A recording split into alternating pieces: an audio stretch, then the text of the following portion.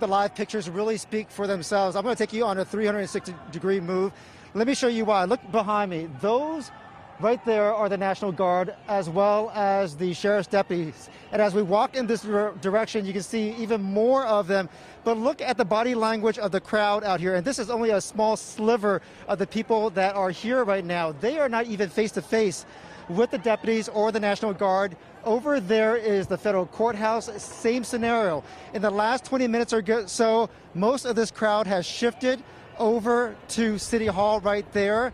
But for 3 hours today, the focus was on the person occupying, as you mentioned, the office of district attorney.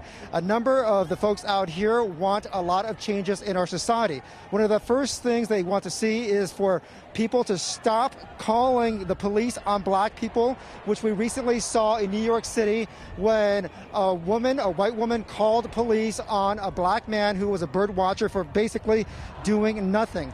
Folks out here also want the defunding of the police department. And lastly, they want to push Jackie Lacey, as you mentioned, out of office. She's a woman, a black woman. She's a marginalized population in any way you slice it.